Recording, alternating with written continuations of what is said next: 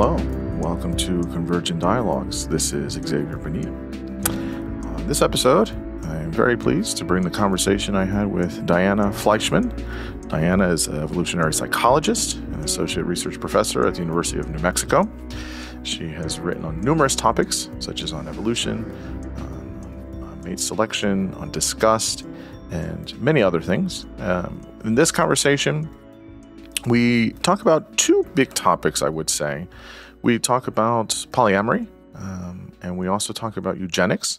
Eugenics is a topic she's been more interested in as of late, and so it was nice to kind of get the full download of her thoughts here. She's written a few pieces on it, so I was very happy to kind of get into some of the details with her and really get her to just expand on all of her thoughts.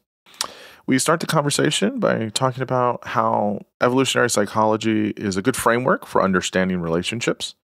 We talk about patriarchal and matriarchal societies. We talk about the history of monogamous and polyamorous relationships and what that looks like. We talk about jealousy and polyamory. We discuss the difficult history of eugenics, decoupling the bad from the good with eugenics, polygenetic scores, differences in various places around the world with prenatal care. We talk about some of the contours of polygenetic screening and GWAS studies. We talk about some of her evolving viewpoints and many other topics.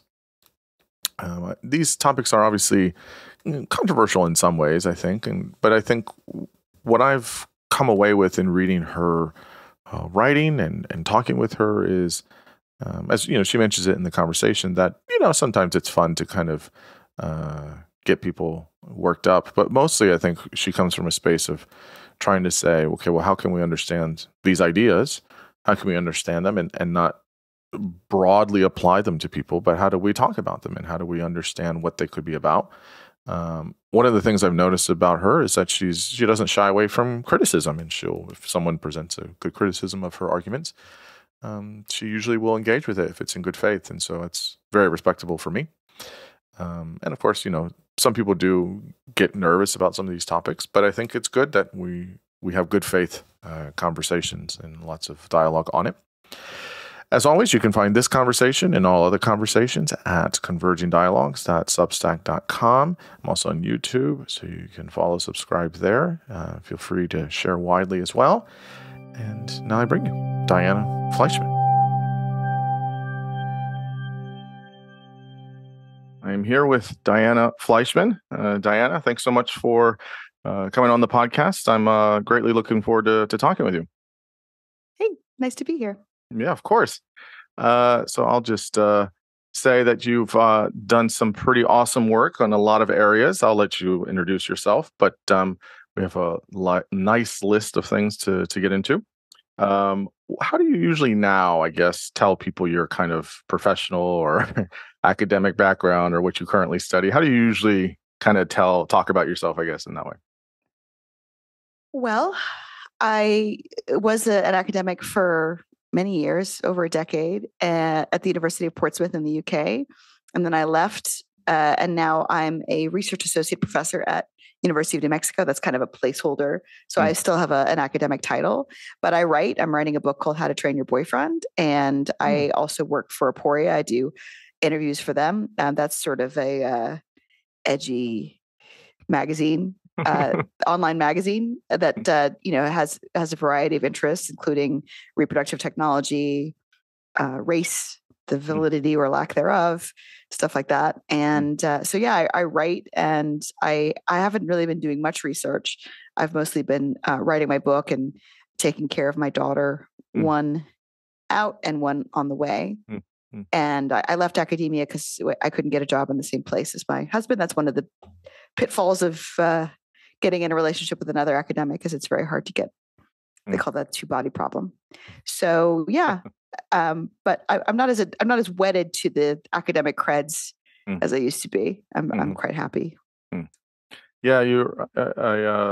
For listeners, you are married to a previous podcast guest, Jeffrey Miller, who was on the podcast not that long ago. We had a fantastic conversation. And it's I think I heard about you even before. I think you guys were like together in an item. There's certain people in like Evo Psych world that kind of like write papers and you kind of know about them and it's like, oh, okay. And then you kind of realize who's together and who isn't or whatever. So I think it's always good to give people their do work and all do honor for what they do on their own. Do you did a lot of interviews and stuff? Yeah, before. I've always been. I was very lucky in the UK. At the institution that I was at, they were fine with me. I was on a late night show telling dirty jokes. I did interviews about whatever I wanted. I never got any flack for that. I had another friend in the UK who ended up leaving his job because they were literally printing out his tweets and reading them to him. I had a lot of freedom at my job and nobody really minded what I talked about in public. As opposed to, some American institutions, you can't really do that, especially. And in the UK, you get tenure or whatever. You're made permanent after a year. It's hard to get rid of you. Although at another university close to where I was at, University of Southampton, the biology department told me that you had to have special permission to do any interviews and that you were not allowed to talk about animal cloning, I think in one other topic at all. Interesting.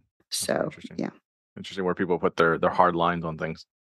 I know Aporia Magazine's a kind of a new outfit. Who's running things over there? Who's kind of the there's a guy owner? Called Matt, who's my boss, the editor. Noah Carl and Bo Weingard, two exiled academics, are now editing over there. There was a bit of a leftist conspiracy that I am the editor. I do not have time to edit that magazine. Although I might work for them in a more serious capacity at some point. Yeah, I mean, I just thought I could help out because people like to see women do interviews. That's basically it. I did see the one you did with Paul Bloom not too long ago, which was nice. Paul's a great guy. He's really, really nice. That was fun. Him a hard time. That was a fun. He likes the kind of thought experiments. He's a thinker like that. So it was great. Yeah, that was a cool conversation.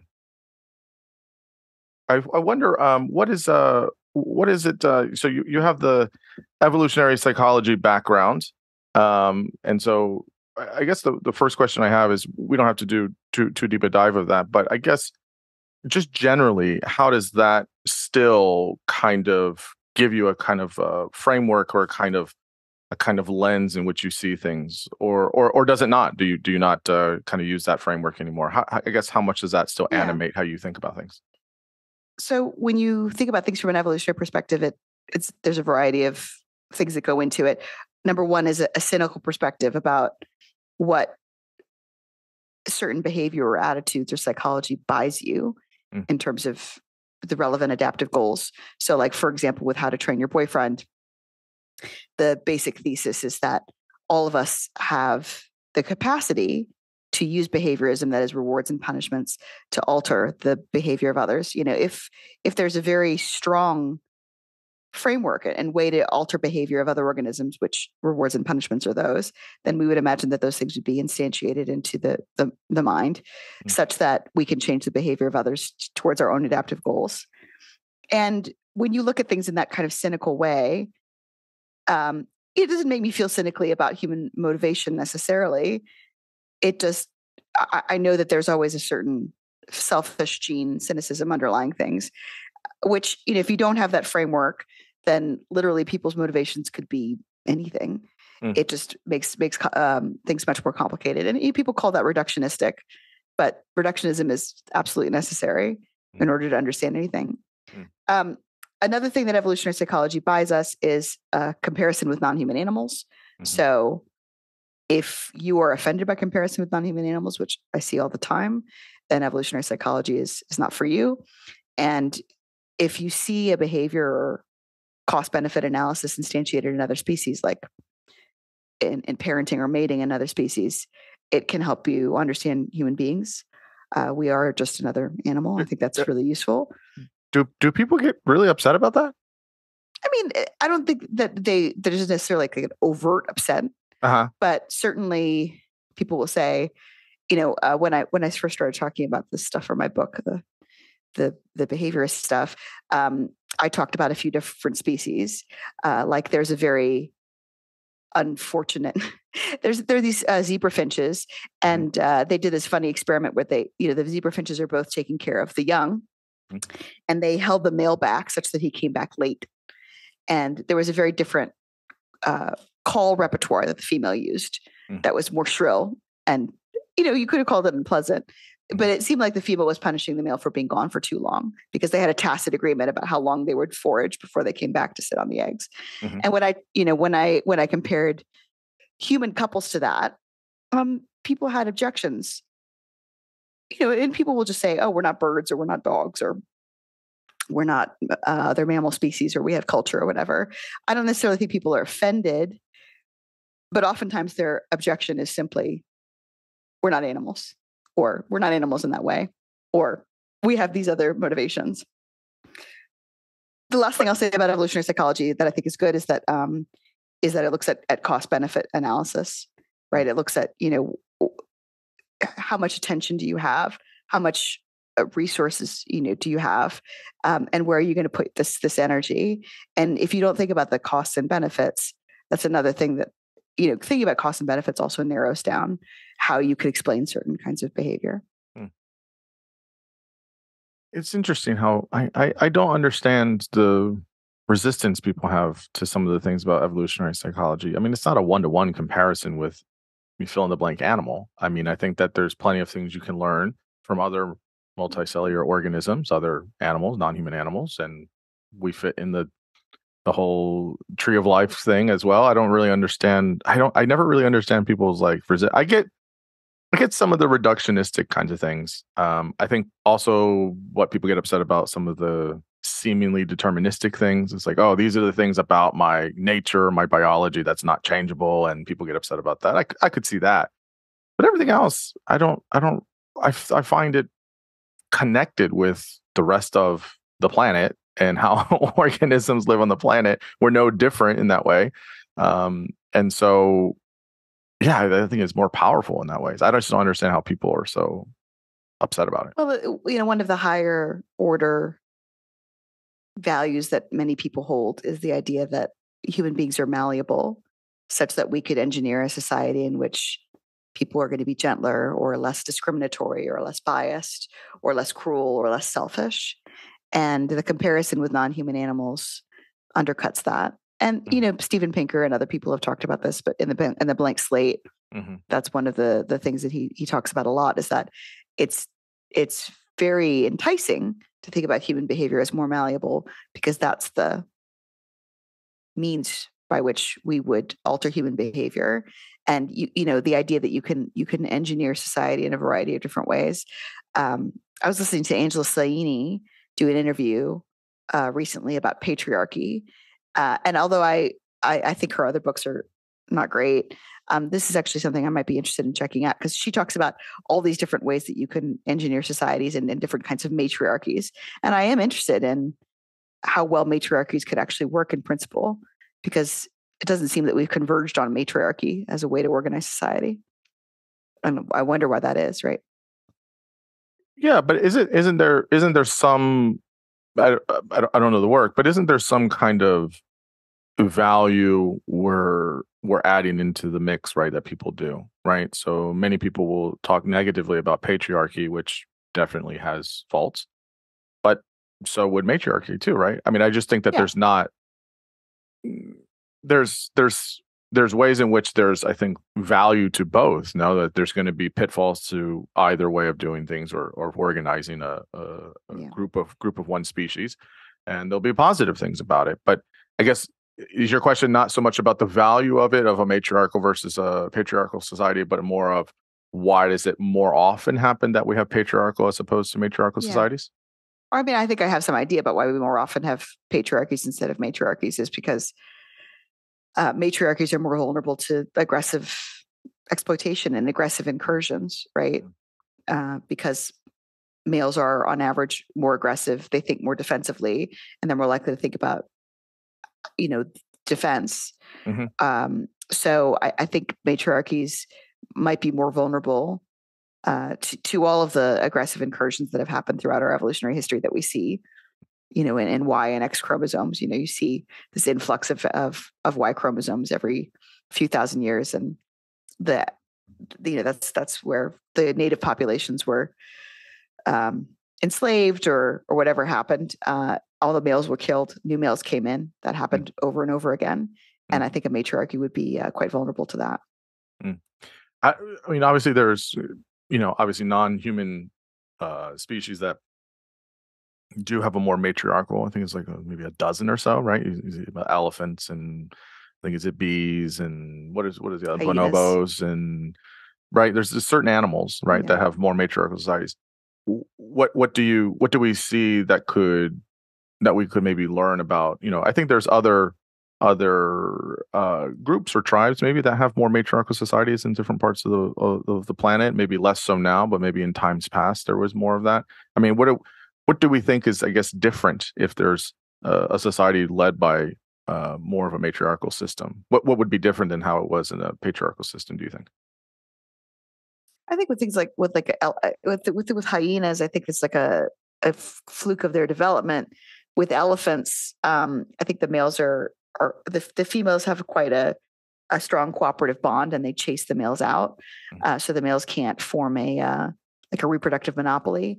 I think the idea with bonobos is something similar, is that the sexual component of the females' relationships, the fact that they have sex all the time and they're closely bonded in that way, enables them to cooperate to keep males out.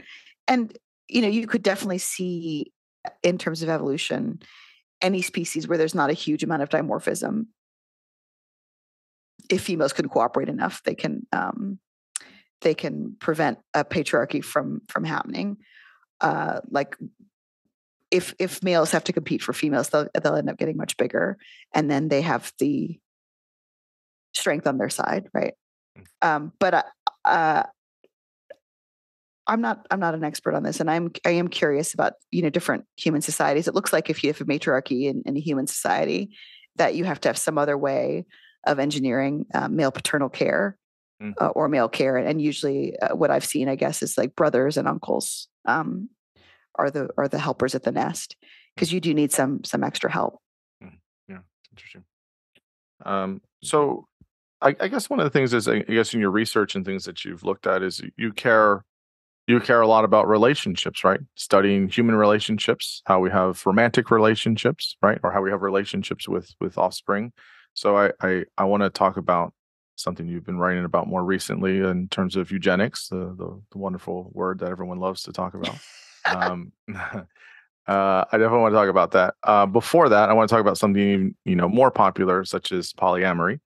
We don't have to spend as much time on it. I want to save most of the time for eugenics. But so, I talked about this with Jeff when he was on there, and he gave a really nice overview of polyamorous relationships. He talked a lot about a kind of like a tier system of how it kind of works more practically.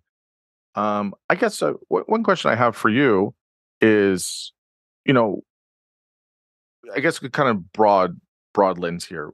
Throughout time, I think it's important for people to know that we've had polygynous societies, and then back to monogamous, to polygynous, to monogamous. We see this shift, and I guess polyamorous relationships are more in the minority now among humans, and there could be reasons for that that people have discussed. But what do you think in general, I guess, that kind of arc of how humans will have romantic or sexual relationships with each other through time, and why it's so taboo, I guess, in more modern societies now? So the modal, most common form of organizing romantic relationships throughout evolutionary history has been polygyny. So men could have more than one mate if they could afford it in terms of resources and time and status. But the majority of males had one or zero mates. And that made a lot of sense, especially in times when men had higher mortality. There were often fewer men than women. So it made sense to give more than one woman to a man who could afford it. There were fewer like rogue single males around. There always a problem of men who don't have any partners in terms of society and violence, because if you're an evolutionary dead end, you have very little to lose. And so the majority of the time that we see really terrible acts of violence or insurrections and things like that. They're led by mateless males. So there's this thing called the polygyny threshold model, where women have to decide. The joke is you have to decide if you want to be the second wife of JFK or the only wife of Bozo the Clown, right? That's the joke. But the idea is,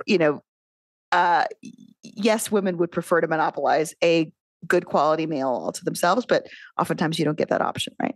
You get to be somebody's only mate who nobody else wants, or you get to be somebody's extra mate who lots of people want. So that there seems to be some degree of human psychology that's adapted for this. And I actually listened to a really good ethnography called Guests of the Sheik, which was a lot about polygyny, harems, how co-wives get along with each other or not in 1950s Iraq, and about how women, often didn't want to have a co-wife, but sometimes co-wives got along very well. Co-wives typically don't get along great. So there's a lot of different ways to organize relationships. It's very interesting. Blockton reported Katie Herzog and Jesse Singal were wondering if polygynous or not polyamorous people would be welcome at Pride, and they asked a listserv that I'm on, which is called SexNet, if polyamory is a sexual orientation. And the consensus was it's not really a sexual orientation because everybody, given their druthers, would have more than one partner if they could. So it's actually not an unusual thing to want to have more than one partner. And there's this researcher out of the UK. I wasn't at HBEST this year, but I think his name's Andrew Thompson, who said something like 30 to 50% of men say that they would have more than one partner. I think it's fewer women who say they would have more than one partner. So sexual orientation sort of implies a rarity. It seems like a large minority or even a majority of people, if they could, would have more than one partner. Now, polyamory there's a variety of different ways to do it. Jeffrey and I are quite skeptical of the culture of polyamory, or even, books about how to do it, because it's quite a leftist philosophy. They seem pretty averse to an idea, any kind of evolutionary psych ideas about how to best do it. And what you see in sort of lefty progressive spaces is this idea that humans are just so diverse that there's no way to organize your life that works better on average for everybody, that it's going to be extremely different for each person. So the way that we organize our relationships is one that's informed by jealousy and by evolutionary psychology. The way that what you see many polyamorous people organize their relationships has mostly to do with feelings from moment to moment, and also just a complete rejection of sex differences. So, for example, I know a polyamorous couple. They're not polyamorous. They're actually just in an open relationship. And she set the rules. And her rule was, and they ended up breaking up over this, that he could sleep with somebody, but only once. Never again.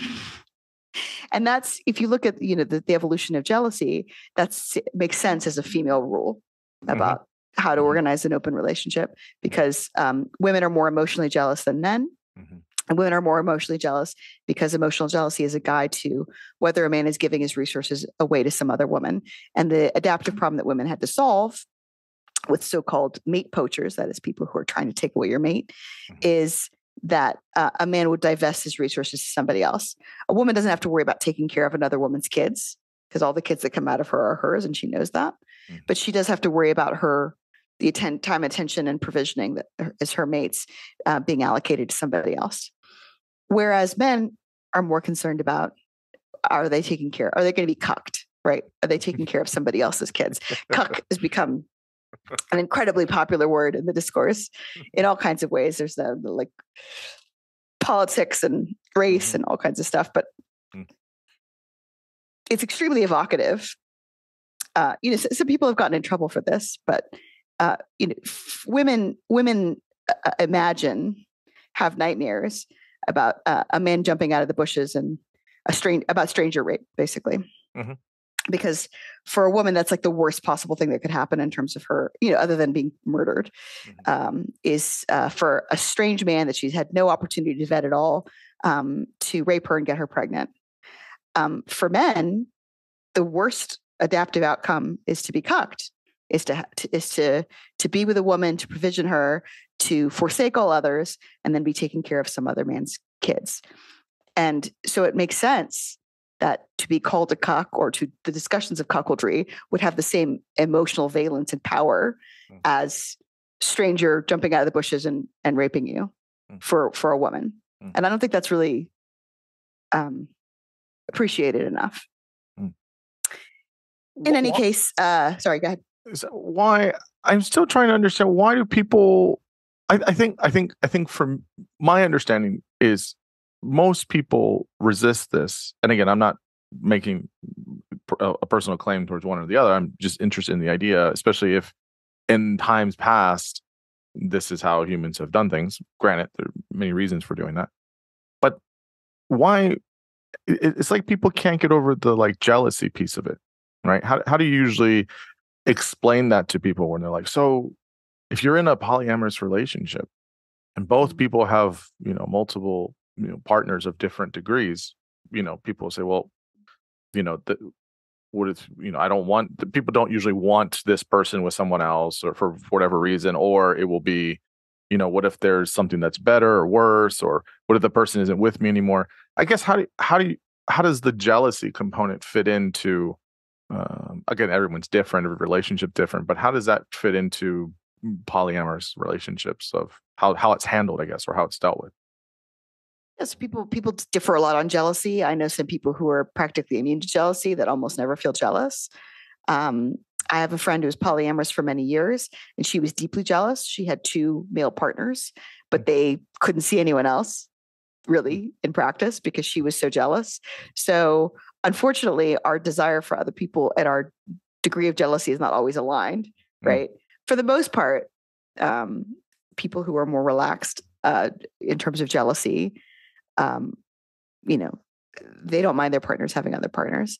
So that's one piece of the puzzle that can be quite difficult to navigate, is jealousy. What some people don't understand, I made a joke about this on Twitter. I made a joke that said, imagine a Joe Rogan kind of interview where a guy says, I dive 50 meters down into icy cold water with sharks, and I've conquered fear of death. I've conquered fear of cold. I've conquered my desire to breathe oxygen. And you say, well, what do you do if your wife dances with other men? I'll kill him, right? So because of this cuckoldry thing, because of this, that's the masculinity portion of it. The idea of desensitizing yourself to jealousy seems bad to many people, because they think of jealousy as being profoundly useful. So people want to desensitize themselves to other emotions, bad emotions, anger, hunger. Even people want to be able to get less sleep. But desensitizing yourself to jealousy is more threatening, because it could make you a cuck. And we've talked about cucking more than I imagined that we would in this interview. So that's one piece of it. In terms of you kind of just have to think about the costs and the benefits. And Dan Savage, who has been advocating monogamous relationships, which is actually what I think is actually the most sustainable way to do anything like this, is to have, he said, just because you're in an open relationship doesn't mean the door has to be blown off the hinges. You could have some small allowances for outside contact. And in some ways, a relationship where you're allowed to sleep with other people on occasion, like once or twice a year or whatever, is less fragile than a relationship where there's an expectation of complete 100% monogamy. Yeah. How so? Yeah. How so? Well, because, whatever, I can't remember what the percentage is. It depends on what survey you look at. If 30 to 70% of people will cheat at some point, right? And your criteria for maintaining a relationship is that you have to be 100% monogamous, then that's it. You cheat, that's it, right? Whereas if you have some allowance for that, you're like, okay, I can tell you, everybody's fallible when it comes to wanting to have sex with other people, the majority of maybe the majority of men and women, there's like this, I didn't have this, but my friend had it at her bachelorette party, decor that you can put around that says one penis forever. And it's very much like that. But in any case, you look at that, that desire. And so, it's similar to like, I don't know, a diet, right? Mm-hmm. Or I think people think about having sex with other people more like a heroin habit. Like you'll have, you do heroin once and then you'll do it all the time, as opposed to like, I don't know, eating a donut, which is more of what it's like, I think, when you're supposed to be eating salad. But another thing that I think is threatening to people is the following. Most people who end up in relationships together get in relationships for not extremely deep reasons. They get together because they are attracted to each other, because they live in the same place, and because they're relatively nice to each other. They're like somewhat compatible, right? Mm-hmm. And that is extremely sensitive to somebody else coming in, because there's a lot of other people around who could be as good, as compatible with you as this other person is, right? So like, let's say I meet somebody on Tinder, mm-hmm. and all we have in common is that we're attracted to each other and we like each other and we're nice to each other. Mm-hmm. Yeah, anybody else could come along and be more compatible with my partner.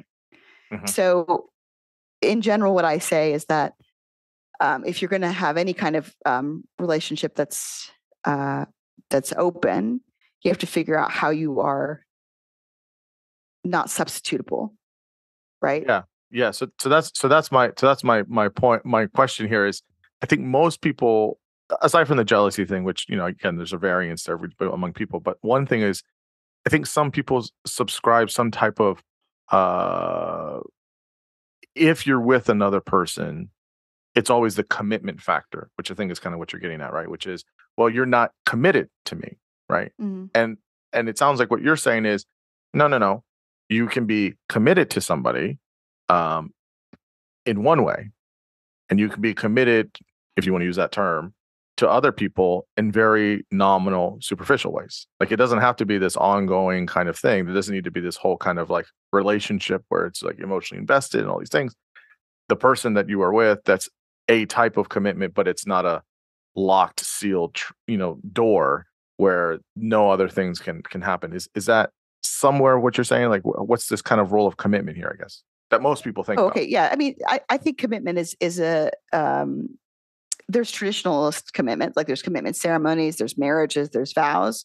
There's talking about how committed you are in front of other people such that they enforce your commitment to each other. And usually there's not really much reason to do that if you're not going to have kids. If you're going to have kids, there's a reason to do that. If you're going to have a house or something like that, that's fine too. But there's also commitment that's just an outgrowth of irreplaceability, right? Is that, and that's just economics, right? I can't get anybody else who's going to be as compatible with me as you are. You are irreplaceable to me because I'm weird in XYZ reasons, and you're compatibly weird with me in XYZ reasons. You can also see irreplaceability as an outgrowth of just being together a really long time, where you just have a lot of history together. But one thing that people, I think, don't get is like somebody being willing to have a somewhat open relationship, or to have a relaxed attitude towards jealousy, or be willing to desensitize their jealousy itself makes you more irreplaceable. And there's a whole irreplaceability literature in like evolutionary psychology, which is if you're in a group of people, you try and figure out what's lacking in this group of people.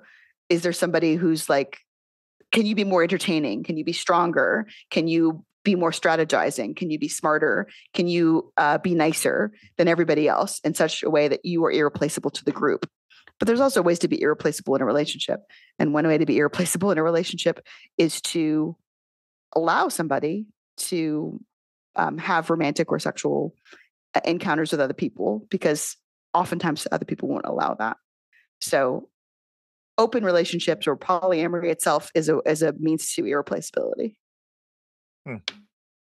It's interesting. So and that depends on each person, right? That depends on each kind of relationship, what the components or the variables of irreplaceability are going to be different for each person, obviously, and for each relationship. So, for example, if you know uh, there's a guy and he likes this girl, and the girl likes him back, and it's mutual, and they get together and they find that there could be other people that could come in their lives at different points, but these four things are just like irreplaceable. Like this is like your number one. You're like there's just not the uniqueness of that person in the relationship is not replaceable. It doesn't matter if you find someone else that could just like blow your mind sexually and like it's a great time.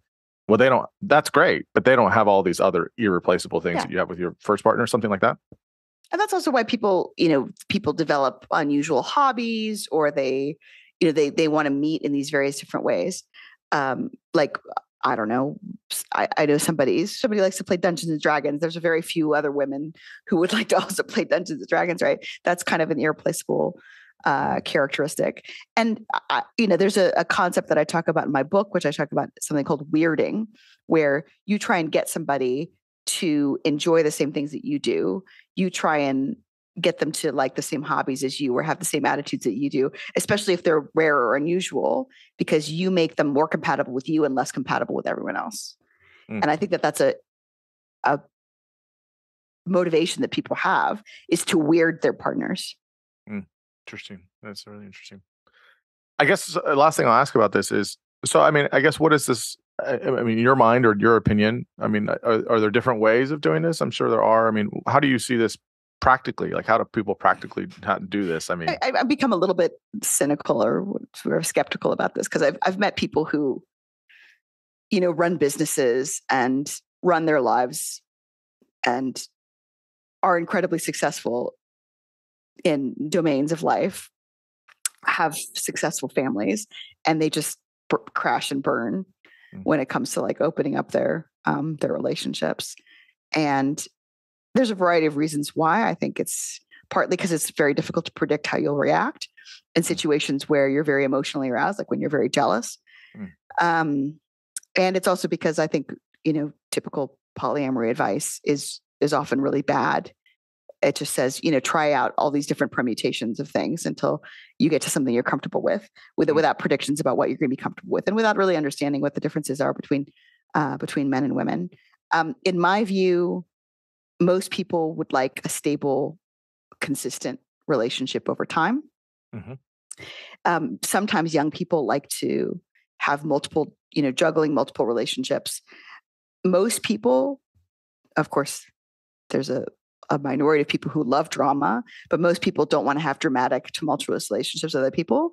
The people who do like dramatic, tumultuous relationships are like people with borderline personality disorder. They might make up, 5 or 10% of the population, but I like to say that they're in heavy circulation. They're like dimes, right? They get cycled through a lot because, so I think women with borderline personality disorder, even if a man doesn't date very much, he often dates 1 or 3 or 5 of women with borderline personality disorder, because they have short relationships, because they get romantically involved very quickly, and because they're in heavy circulation. Even I myself have been in like, 2 or 3 relationships with borderline personality disorder women. It's very easy to come across them, and they're very alluring. So my view is that hierarchical polyamory, find somebody that you're very compatible with, somebody that you're somewhat irreplaceable with, wade in slowly, see where your jealousy is at. Also, this is all going to sound eminently reasonable, I think, to most people. And also trade off your desire for outside romantic or sexual contact with your capacity for jealousy or your jealousy threshold.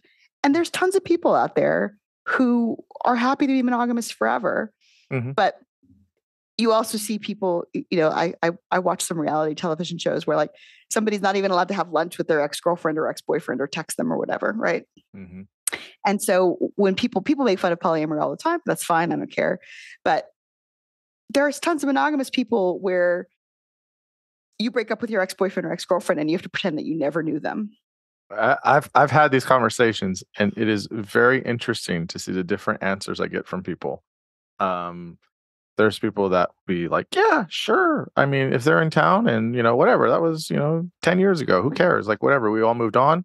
Other people would be like, absolutely not. You can't have, and like, they never existed. Like, you never had the relationship. Maybe other people are in somewhere between. And I think it really just depends on each person's kind of, I don't know, personal ethos or something like that. Everyone has just a bit different answer, but it's fascinating to me to see all the different answers that people will get. If you go to a party and you ask people this question, you ask 10 different people at the party this question, you're going to get 10 different answers. Even people who are like really sophisticated and reasonable. I'll just say there's some aspects of monogamous culture that I think are toxic, or even, abusive gets thrown around a lot. The idea that like, oh, you're cutting off somebody from your family, you're cutting off somebody from their friends. What you see it a lot in Western society with nuclear families and stuff like that is that families get very atomized and people get very atomized, in part because of the blank acceptance of these rules that you can't talk to anybody that you dated. And that creeps into not having a friend group, not having any opposite sex friends, not being in contexts where you might interact with opposite sex people. And opposite sex people, the opposite. I know what you meant. Yeah. So I think that, sure, you can show me pictures of whatever. There's that horrible polyamorous family, quote unquote, where there's a woman who had a kid with who knows who, and there were like 4 incels or previous incels, living with her. And that's super cringe. But it's also super cringe when thousands of people across this country who can't even have lunch with a coworker because they have the wrong set of genitals. That's also screwed up and cringe. Yeah. There's definitely people that are out there like that, and it's, I guess my question is always the why kind of thing, and I find that a lot of people, you just can't. We haven't talked about it here, but people just cannot get past the moralization of this. They just can't get. It's wrong, and it's just wrong, and you don't do it. Or, fill in the blank religion says you're not supposed to do that. Or, that's just not how you do it. My family didn't raise me that way. Like, there's just the morals always get in the way of it. And that's fine. People, I mean, again, I'm in a monogamous relationship. Like, I think there's pros and cons to a lot of different things. It doesn't have to be for somebody, but it's just interesting to me how people, if you even have a conversation about it, they get very, I don't know, almost sanctimonious in some ways of like, well, you can't do it that way. That's not right. That's not the moral. And it's like, well, that's fine for you if you honestly believe that. But it is one of those things where it's like, but if somebody else does it, why the condemnation? And then also this kind of going back to the thing that you said earlier is, if you ask people in an anonymous survey, would they want to be with somebody else? It's 30 to 70% of people would love to have sex with someone else, regardless of the status of their relationship. So it's like, okay, so what's the kind of like projection here that people are doing? I mean, that's what I find is really frustrating about having the conversation. Open relationships, polyamory, and this is something that I've come to fairly recently. These are, you could call them luxury beliefs, right? If I was like, everybody could do polyamory, everybody could make it work, it's not true, right? Yeah. But if I say you need XYZ characteristics to make it work, and those characteristics are rare, then people are going to think that I'm really like elitist. That I'm saying that people should do something like, I don't know, sleep 4 hours a day or fast for 10 days at a time, or any of the other very difficult things to do. So I have come to this idea that like people are going to be very averse to things that they feel could be bad for the average person. So, talking to Louise Perry, who wrote the Case Against the Sexual Revolution, yeah, there are some women who could do an OnlyFans and make $1 million a year, right?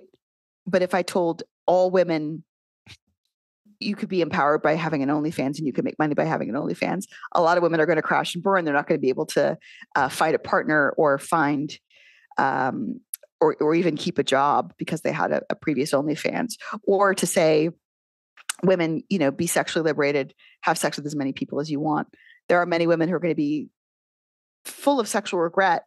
And so there's always this tension between paternalism, which is saying, actually, everybody should do the X thing that's going to work for the average person, and propagating behaviors and life choices that are going to screw up some people's lives. And there's always a tension between those two things.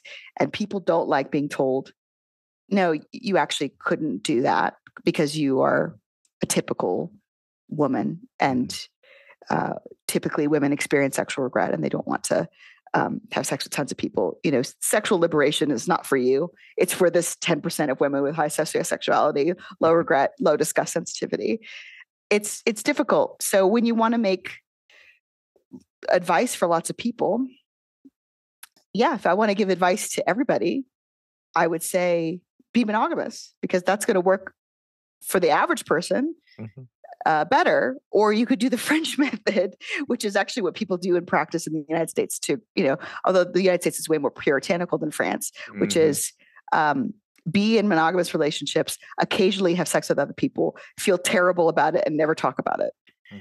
And that also works actually pretty well for the average person. It rubs people the wrong way because it's dishonest, but it works fine. And I've become much less strident about advocating anything, because the solutions that people come up with on their own, even if they make them feel, I don't know if you can curse on your podcast, if they make them feel shitty sometimes, that's fine. The last thing that I was going to say is, people are also always going on about monogamy being better for children, or being better for a stable home life. And there's this, I think it's partly because of the disparity in achievement between white, blacks, Asians, and Hispanics, that people say a nuclear family with a present father is really the best thing, because there's this correlation with father absence and all these bad outcomes. And one hilarious thing that people accuse, polyamory or people who advocate open relationships of is being responsible for the dissolution and therefore the problems in Black America. Very briefly, because I really need to write something about this. How people are always going on about how in China there's more men than women. It's going to cause all these problems. If you look at the Black community in this country, there's way more women than men. And that's partly why. In terms of Black women than men? Yeah, there's way more Black women than men, because whatever, I don't know what percentage of Black men are in prison. There's not enough. 6%, I think. Or excuse me, is it 6 million? It's something like that. I forget what it is. I looked it up. Yeah, there's not enough Black men to go around, really. Yeah. And so when you see if you look at a college campus where women outnumber men, women tend to be competing for the few men that are available, and they compete by using sex, and men get what they want, which is they generally don't have to commit as much in order to get sexual access, and they can generally have more than one partner if they want to. And so advocating polyamory or open relationships has nothing to do with Black men not sticking around and being fathers. It's because they have lots of other opportunities, because there's not enough Black men to go around, because so many Black men are in prison. And you could say that, father absence causes these problems. I've advocated many times that I don't think it does, but this is one rationalization for being against polyamory and open relationships, is that it's going to corrupt the nuclear family. So there's almost there's a weird racial element to this, right? Which is I'm Fleischman, I'm a GWAS, I'm trying to get the Gentiles to fuck around, so that there's this breakdown of the white nuclear family. That's my end goal. Yep. That's the so just so you guys, you've listened this far, 45 minutes in, you guys now know my objective. That's your scheme. That's right. Yeah. Then I'm going to drink your children's blood on high holidays. I do think it is. I do wonder. I think there's one thing I did talk about this before, which was, sometimes, again, I think there's difficulty with this, but sometimes people will be in polyamorous or open relationships or of whatever sort, not forever. It might be for a time, and then they might want to later in life not do that anymore, or they might start one way and then do it later in life or whatever. And I think sometimes people feel so. I think like I do think that it would be pretty challenging to do that with children. Not to say that it's not done, but I would imagine there's just if you're trying to be a really good parent, they just take so much of your time and your energy and your money. People are, I think, have really, really high opinions of my energy level. Like I'm like 8 months pregnant. They're like, "Are you guys still polyamorous?" I'm like, "Oh yeah, I'm going on tons of dates right now, tons of them." But Ayla has got some interesting stuff about polyamory, like it's some data and showing people in their 50s and 60s, and certainly you also see like older people who become companionate over time.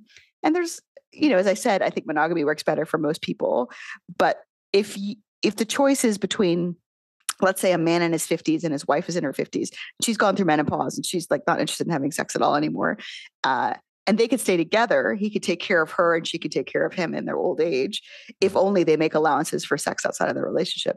I think that's actually the most workable solution. But people are going to do what they're going to do, and I don't. As much as I love to ruffle feathers, I've gotten tired of bending people out of shape on this particular topic. No, I can imagine. It must feel like a broken record at a certain point. I will say, I think your point, the takeaway for me on that is, yes, you're going to be with other people sexually and be with maybe, let's say, a kind of steady, kind of committed partner as well in this kind of dynamic. You're just honest about it. Where people are in monogamous relationships and they do that anyways, and they're just lying or withholding, or they're riding around with guilt and shame because they, did whatever, and they don't. It's like, well, and if there's a lot, what is it? Divorce rate's still like 50%. A large part of that is because of infidelity. It's like, well, again, it's not for everybody, but I think that's something to definitely consider. I think for people to say, what's going on here? And there's pros and cons to all different types of relationships. But I think it's interesting. I think it's good food for thought for people to kind of say, especially for if you're not with anybody and you want to be in a relationship, what that might look like, and challenging or questioning your own beliefs of like, well, these are my values or my morals, but why are they that way? Is it because that's what my parents taught me, or that's what I learned in church, or is that what I really believe? Or I think it's good for people to think about that. And again, I'm not promoting one way or the other, but I do think it's good for people to think about how they want to have relationships. Okay, so let's move on to an easier topic. So eugenics. This is another one that people like to get animated about. Okay, so I guess the first question is, I know you've written about it recently and you're interested in it, so I want to get the full download on why. But that's my first question is, why are you interested in this? Do you just want to piss people off? Is that what it is? You just want to piss people off? I do enjoy pissing people off, absolutely. But in this particular case, I feel like I have a unique position, which is I'm not an active academic. I know, off the record, a lot of people agree with me. In fact, I'm sure. There's a few lefty academics on Twitter and other places who have been like, why do people talk to Diana? It's because they agree with me, or sometimes it's because they agree with me, and sometimes they don't agree with me, but they just don't think I've said anything terrible. So now we are decades into this genetics revolution. We understand behavioral genetics better than we used to. There are now ways of improving upon what you could call the random roll of the dice that we engage in when we have children naturally. And I've had my children without IVF thus far. So I have also engaged in this random roll of the dice, although I have carefully selected my husband for his genetics. In any case, it's the good hair, isn't it? It's a good hair. That's what it is. It's partly the good hair. Yeah. Genetics is super important. We now know that. There's been a lot of efforts to try and improve, the social environment, to improve schools, to improve nutrition, to reduce lead exposure. Some of these things have been very helpful and some of them have not. And so it seems like the final frontier is to look at how we can improve genetics to, and to help make people smarter, more conscientious, healthier, longer lived, happier, more mentally well. These are all things that we know have a genetic component. So it really rubs me the wrong way. Go ahead. I wanted to cut in there. Sorry, because I think you said most people agree with you, whether they do, in private emails or maybe they don't publicly, but I was like, yeah, I get you. Do you think all of this resistance, I don't want to say all, but a majority of this resistance is just because, or predominantly because of the really dark history of eugenics between 1870s to 1940 or whatever it was, that period where that was very prevalent, where people were literally trying to say that, people of different races were legitimately genetically dumber than others, or that they, we try to make sure that we want to, try and dispose of these things. Like, is it that whole dark history that people are just like, yes, eugenics equals bad, the end? Is that a huge part of it in the background? I'll go into Nazi eugenics for a minute. So if you look at a couple months ago, one thing that people were getting bent out of shape about on Twitter was this calculator that was available, I think, through the Telegraph, which would help you calculate in terms of your disability, your health problems, et cetera, if you were giving more money to the government or if you were taking more money from the government. Mm-hmm. So it was like a cost benefit analysis. Mm-hmm. Now, the Nazis, it was a socialist regime, right? Right. And so part of the accounting of a socialist regime is to consider whether or not somebody is putting more resources into the system or taking more resources out of the system. And I think that's part of why eugenics is uniquely uniquely threatening to people who are on the left or people who are in favor of redistribution, is because it makes sense to think about who is going to be born and whether they're going to be a net benefit or a net cost on the system if you have a centralized welfare state. If you're more libertarian or more capitalistic like I am, then these are going to be decisions left up to individuals. And everybody's not going to be paying in necessarily if somebody is disabled or has a long-term health problems. Their families are going to be taking care of that more so than the government. So I think that's partly why these things are uniquely threatening. Yeah, I mean, there's been a lot written about, obviously, Nazi eugenics and social Darwinism, Galton, things like that. Right. One thing to kind of point out, which I didn't know actually until I started following some historians of eugenics talking about this online, is that Galton was also not in favor of anything like the government saying, okay, now you guys get sterilized. No, you get murdered. Mm-hmm. Any kind of centralized government authority. What Galton wanted was for society to have this consideration of hereditary genius, right? Was for society to think about, okay, should we encourage some people to have children because they have special skills, they have special qualities that are rare and valuable?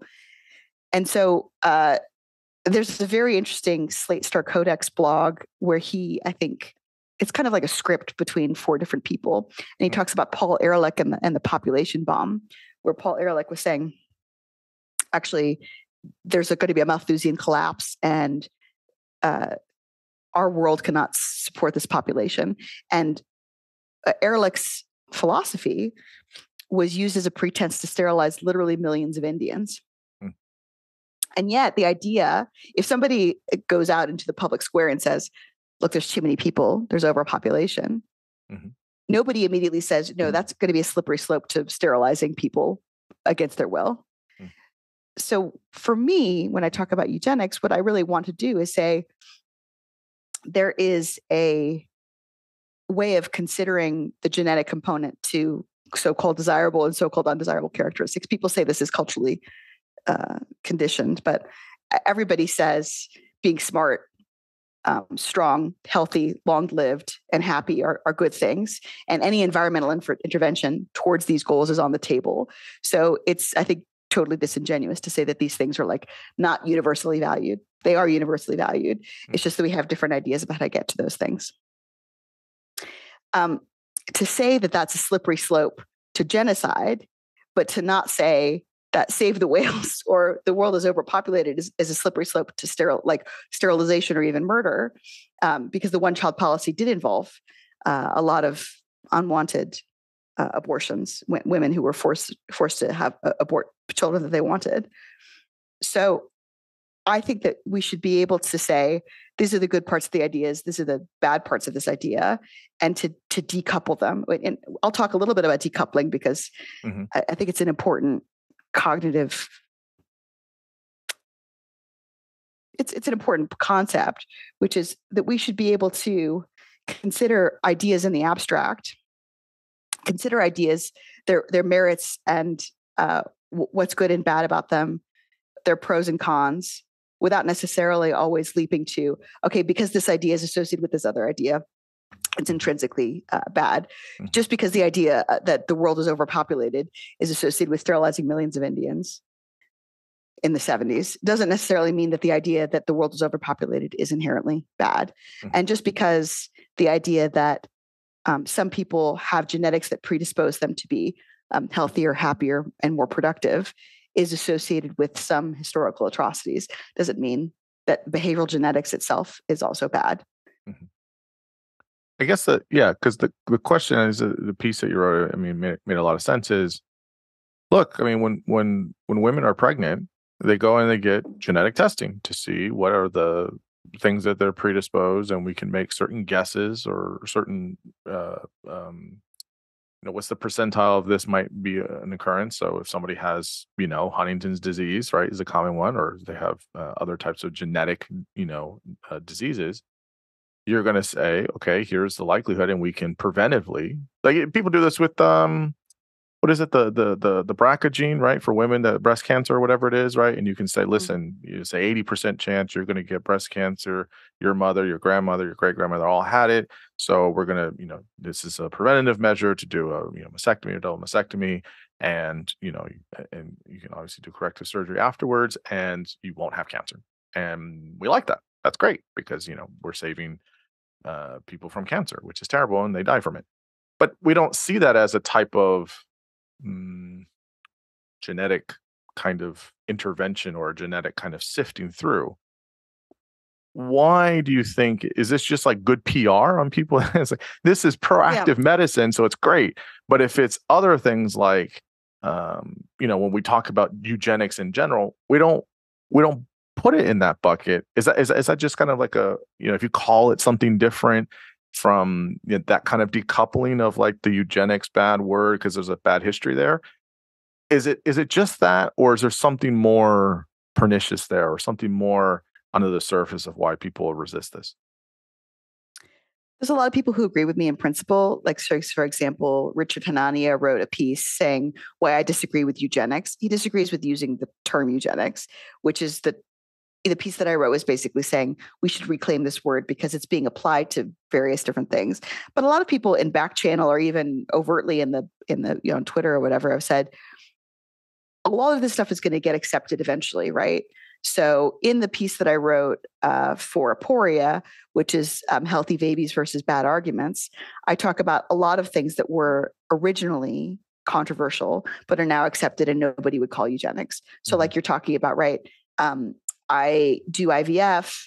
Let's say I have a history of breast cancer in my family, and I decide to select against a child that is going to have a BRCA gene, so that my daughter, if I choose to have a daughter, obviously the best way to not have a child with breast cancer would be to have a son rather than a daughter, would be to do a monogenic screening against this BRCA gene. Now, back in 2006, when this was rolled out, it was said, this is like designer babies. This is bad, right? Whereas now, I don't think anybody would have a problem with that. And the piece that I wrote was about polygenic screening, which can be used for things like health characteristics. Genomic prediction has a health index, an index of thousands of genes that they use. And in a white population, because the sample population is white, you can choose an embryo that on average will live 4 years longer than another embryo using this health index, genetic health index. And that's what Simone and Malcolm Collins used to pick one of their children was this health index. Now, this is also considered controversial, but people like Razib Khan have said, just don't stir the pot, right? In a few years, nobody's going to think anything of this anymore. And to me, I guess I'm very interested in how people divide up what's acceptable and what's unacceptable. And for the most part, we are governed by our emotions. We're governed by disgust and unfamiliarity. And it's because using polygenic screening is unfamiliar that people are calling it eugenics and that they're saying that it's wrong when in 10 years they might not. And I guess this kind of gets down to one of my more core passions, which is disgust sensitivity and aversion to novel technologies, right? Yeah, I guess talk about some of that, because I think there's I know you've done research on disgust and everything, and I think that there's obviously, there's like the three major types of disgust, right? You have the primary and the sexual and the moral disgust, and maybe there's other ones as well. But to me, that there seems to be this kind of, maybe this fits in the moral category if you want to place it there, or maybe it's cross-lateral, but this idea of, I always think about these things like when people do different types of screenings and it's early on and they say, okay, because of these things, it's very unlikely that this child will be, a healthy, this fetus will be a healthy, grow into a healthy child. You have many options, and one of them is abortion. Abortion comes into play here, when people decide to, or when they wouldn't, or if there's any danger to the child or the mother. And there's a whole aspect on that piece there. So where do you feel where people feel this moral kind of disgust of, you shouldn't do this, and if you do it, you're this kind of person, just a horrible human being for making these types of decisions based on predisposed genetic inheritance or things like that? How do we understand or wrap our minds around these issues here? If you look at polling, like of public perception, things have changed over time. So it used to be that people were wary, even I think of, like, I don't know what the public polling would have said about something like screening for breast cancer, but certainly I think that would be very commonly accepted now. That where people get, I don't know if it's a moral disgust or if it's just outrage about inequality. I think a lot of different things play a role here. But many people would be in favor of using a health index to select embryos. And that is indeed why genomic prediction only does health screening, although they will give you the full genotype of your embryos, and you can do whatever you want with that information. You can actually put it through another calculator and get other polygenic risk scores for other characteristics. Now, where people get wary or people get upset is things like, okay, I want to choose a child that's taller. I want to choose a child that has a certain eye color, or I want to choose a child that has a certain likelihood of educational attainment or IQ. That's where things get dicey in terms of what people think is acceptable. So that's one aspect of it, where there's a huge group of people who say, okay, that's like consumer eugenics, but it's an individual's choice to do that. Whereas other people will say that actually changes the relationship between parents and offspring. Part of the relationship between parents and offspring is that your kids are not commodities, that you should just love your kids however they come out, and that you shouldn't choose kids for a specific reason. There's also, in this article, I talk about a bunch of other things, like, people talking about how parents are exploited, which the people who use this service are really highly educated, like Simone and Malcolm, who did their own calculations on their embryos. They're very highly educated, and they know how likely things are to turn out. Okay. For many people, they wouldn't call any of this stuff eugenics because it's individual choices. Again, it doesn't make any sense to say this isn't eugenics, because Galton, who coined the term eugenics, wanted to just have a society that had a consciousness about the genetic contribution to behavior, and that a society that encouraged people who were highly gifted to have children. Because they were likely to pass on good qualities onto their children. Then there's a whole kind of fuzzy boundary with governments and what governments do and don't do. So in my You're Probably a Genesis piece, I talk about bans on sibling marriage and bans on cousin marriage. Mm-hmm. And bans on sibling marriage and cousin marriage are patently eugenic, right? We don't want siblings to have kids together because they're likely to have genetic problems, because inbreeding can cause serious problems. And we don't want cousins to have children potentially for the same reason, is because they have a double the rate of birth defects in their offspring, especially if you look at something like iterated cousin marriage. But again, when people are familiar with a certain prohibition, like the prohibition on sibling marriage, and people are naturally disgusted by sibling marriage. So they're more disgusted by sibling marriage than they are by it being eugenics. Mm-hmm. That's why I use that as an example. Mm-hmm. And oftentimes people are more disgusted by cousin marriage than they are by the concept of eugenics. Although obviously there's communities all over the world, in Afghanistan, 50% of marriages are between first cousins. Mm-hmm. In Pakistan, it's a similar percentage. So that's another fuzzy boundary. And I talk about how I've been pregnant twice in the last 2 years. And there's a lot of prenatal testing that you go through.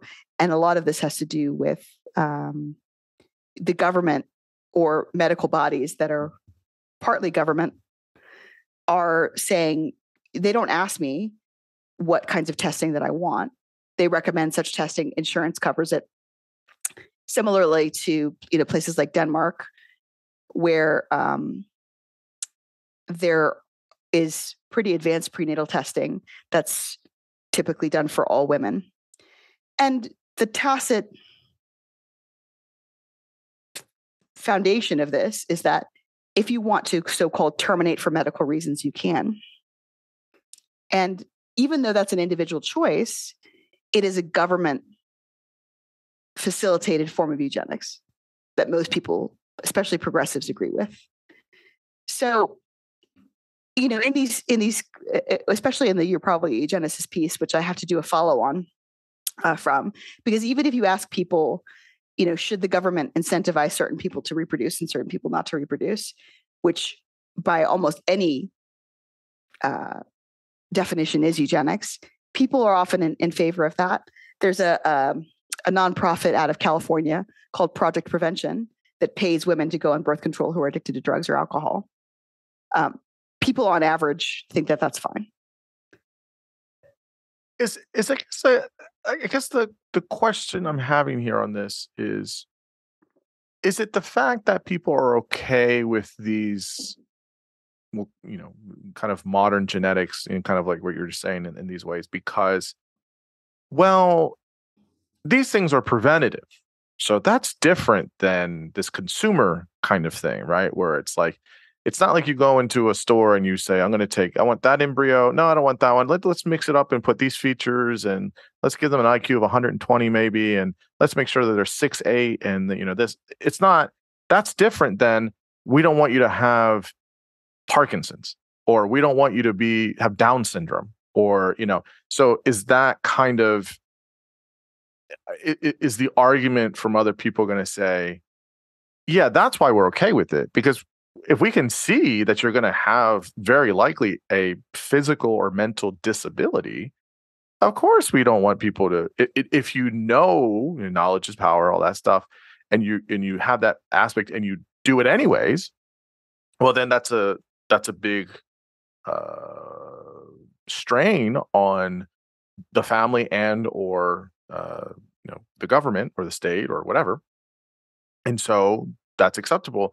Do you feel like that's where the pushback is? It's more of the kind of the latter, where people are saying like, well, I want my kid to be this gender, or I want them to have these characteristics, or maybe even behavioral characteristics.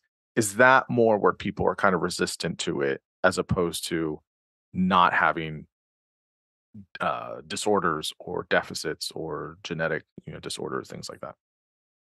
Yeah, I think people have a problem with even like sex selection. Like if you look at Europe, America, you can select the sex of your offspring. In Europe, interestingly, you're not allowed to select the sex of your offspring. So, for example, as insurance against potential infertility, I did an embryo cycle with Jeffrey in the UK. So we have 2 embryos in the UK, right? We're going to have 2 daughters soon. If I say wanted to go to the UK and have a son, They wouldn't let me pick the embryo that was a boy to implant because that's sex selection. Yeah. But if I got pregnant, interesting. I got pregnant and then I had a scan and I found out that I was pregnant with a girl and I had an abortion, that's fine. So sex selective abortion is fine. Although they don't ask you why you're having an abortion. So I could go somewhere, have an abortion. If I was to say to the person at the clinic, I'm aborting this baby because it's a girl, I think technically that would not be allowed, but nobody would prevent me from having one. Right. Interesting. There's a bunch of weird stuff. Like if you look at bioethics, it's a complete mess. There's a way of sorting sperm such that you can have only girl embryos or 80% girl embryos or 80% boy embryos. That's also not allowed in the United States.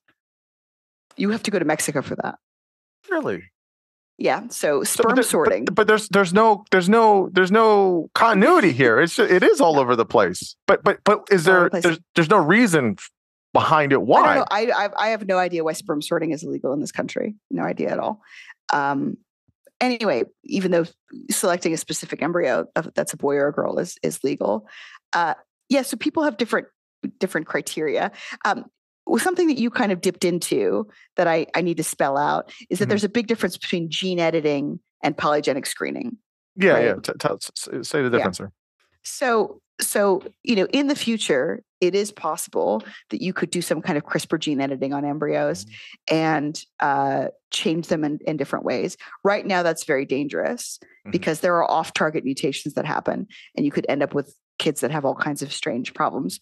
So the famous case of this, the Chinese scientist called He, who apparently made a pair of twin girls immune to HIV by CRISPRing a mutation into them and then implanting them into a woman. Adam Rutherford in his book goes on and on about this, and I've read other treatments of it. I don't think that anybody knows exactly what happened to these little girls. Like if they're fine, if they were born, how old they are, whatever. I think we're not sure. Apparently that's also a mutation that has some positive, it's polygenic or like it's pleiotropic. It has got some positive impact on IQ as well. I'm not sure. So if you have 10 embryos and you're doing polygenic screening, you can choose an embryo on the basis of certain criteria, but you can't decide like I would like an embryo that's 6'8", that's an IQ of 140. One interesting thing about polygenic screening is that on average, good things are packaged together. So on average, the healthiest embryo is also going to be one of the smarter embryos. You don't usually have to trade off between things like, and this is one thing that people get confused about. They're like, oh, what if I can choose a child that is going to have cancer, but it's the smartest one? Or what if I choose the one that's like least likely to be depressed, but it's also has the lowest IQ? In general, mental, physical health, intelligence, all go together.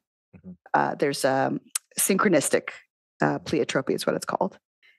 So another thing that you alluded to is like the differences between enhancements and reducing disability. And this is another kind of fuzzy line, right? The average size of a pygmy in the Congo, I think is like 4'8" or 4'10", which is by American standards a little person. But that's like the average height there. If everybody was enhanced in some way and had an IQ of 130, then IQ of 100 would be considered cognitively disabled, right?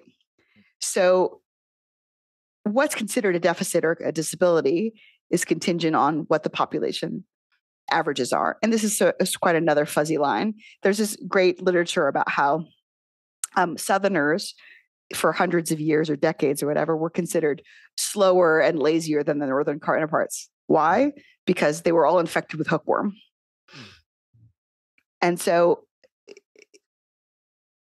there's this guy called Nick Bostrom, who's a philosopher and researcher.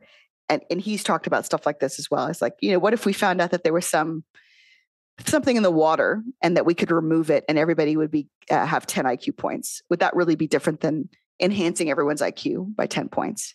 I don't think if you change somebody's IQ by 10 points, it makes a massive difference. For example, if somebody has an IQ of 95 and then they go to an IQ of 104 in terms of full scale IQ, you're still in the average range. And it doesn't make a massive difference. Even if you go from,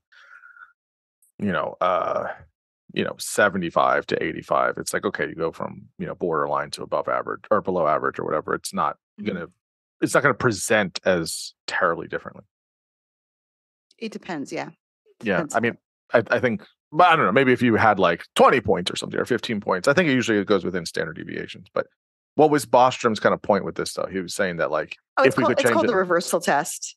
So he says this is a good way of it. And I used the reversal test in my eugenics article. So one idea that disability scholars promote is that we should not prevent disabled people from existing, because if we prevent disabled people from existing, it's going to change attitudes. It's going to, actually it's called the social model of disability, which is disability is socially constructed.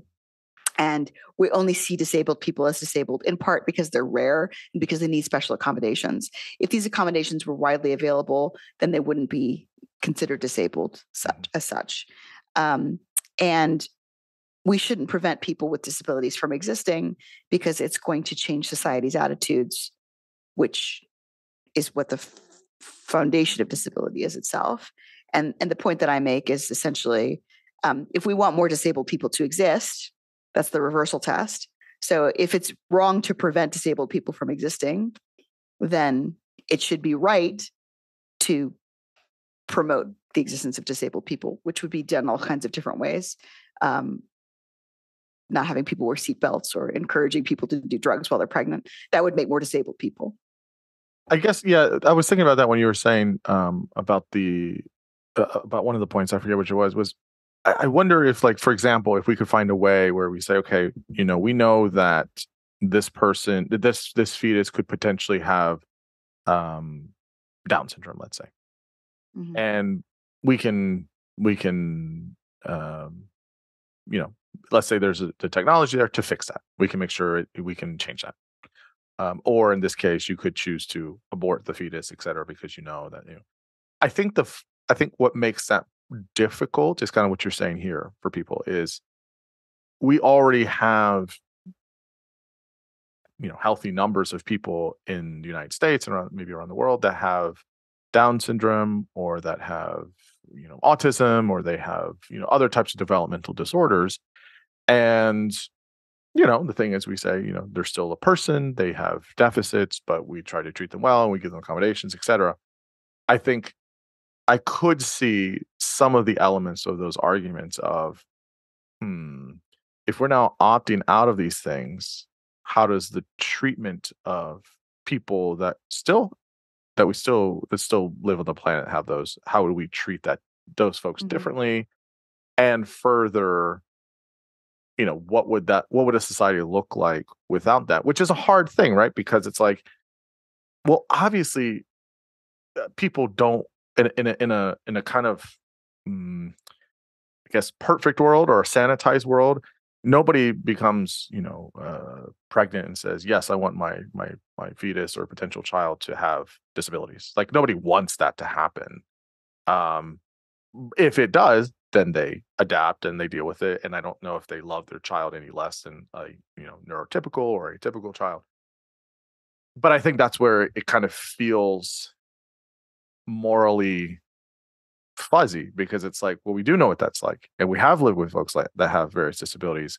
So how do we, if we have the power or the ability to not make that happen in the future with technology, it's a hard thing, because we've lived with folks that do, and I can understand that. But I do understand the other side of, like, yeah, optimally, people don't want to have disabilities of any sort, I don't think. So I don't know. Do you see like the kind of like wrestling of it? I could try and sort of steelman the position that if you have a variety of aptitudes, abilities, disabilities, people who are deaf, people who are blind, people who have autism, people who have Down syndrome, that it's going to somehow cultivate a society that's more gentle, that's less capitalistic, that assesses people way less on their productivity.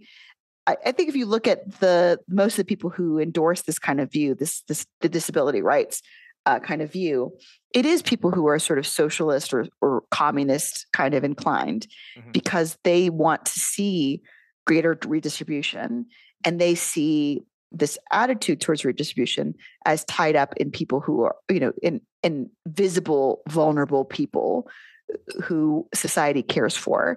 And they think a society in which we have to care for people is a much better and more valuable society than one in which everybody is as competent, able-bodied, and healthy as possible, or where the vast majority are. Of course, there's a trade-off with this, right? Where, like in places like Denmark and Israel, which have these socialized medicine regimes, it makes sense for the government to encourage, for example, prenatal testing, because somebody with Down syndrome is going to cost more money than they put into the system. And so maybe having more people with Down syndrome means that society has got a more caring attitude towards these people. But the more people with Down syndrome you have, the less resources there are for each individual person in terms of government resources or and so this is another thing that I say in the eugenics piece, is that in societies where we see prenatal testing, or in Denmark where they actually have subsidized IVF, and where Denmark is also the place where I know some people have considered getting sperm donation, because you get the most information about sperm donors in Denmark than anywhere else on earth.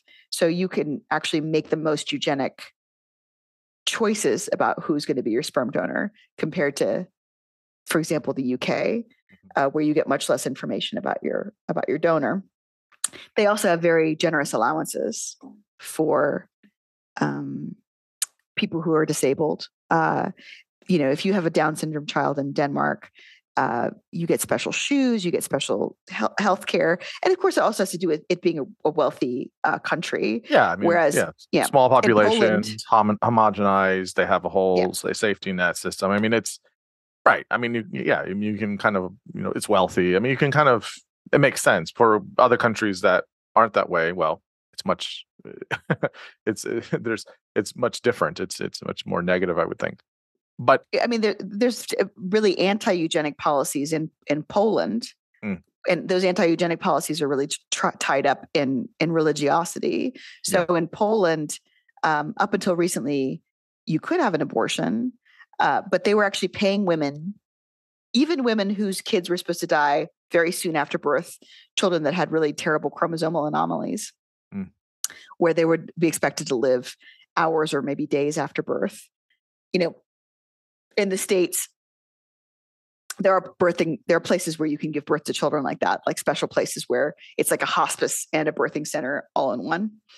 The Polish government was incentivizing women to give birth to these children rather than aborting them, I think to the tune of €1,000. Wow. Yeah. And so, but it got too expensive. This is a bunch of disability rights advocates in Poland were saying that if you have a disabled child in Poland, you actually don't get that much in terms of, it's just a much poorer country than Denmark. Yeah.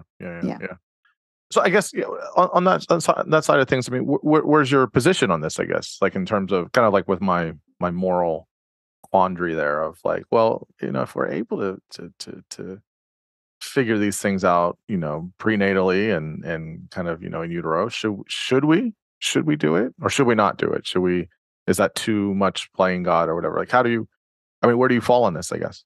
Right. If we don't have any more disabled people in society, like how is that going to change? Or I don't know. What do you think? It's going to happen because America is quite religious. So people, I think, are still going to have disabled children for religious reasons.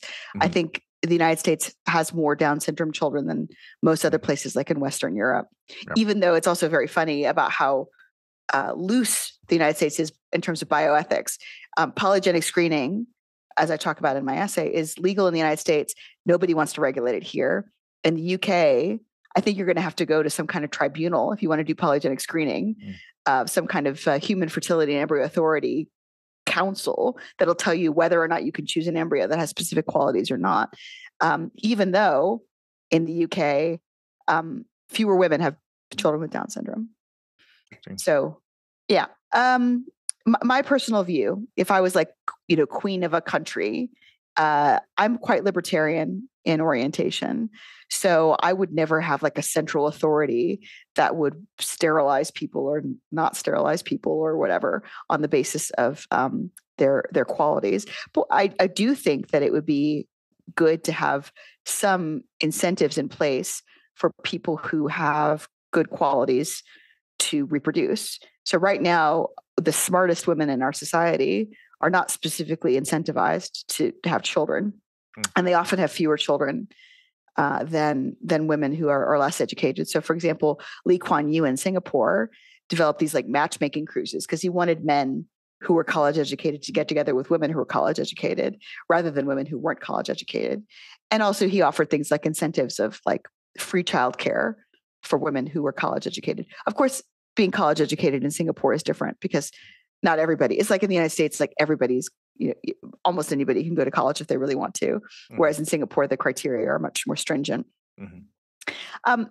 It's, very easy to implement eugenic policy is to just help people who don't want to have children, not have children, and help people who do want to have children, have children.